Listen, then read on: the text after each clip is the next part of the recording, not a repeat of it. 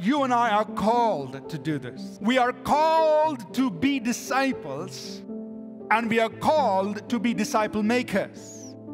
Jesus called us to be his disciples, and he told us to go and make disciples. And if we are going to make disciples, we have of necessity to engage in this process of mentoring and coaching and nurturing. That means we got to work with people, develop people, build them up.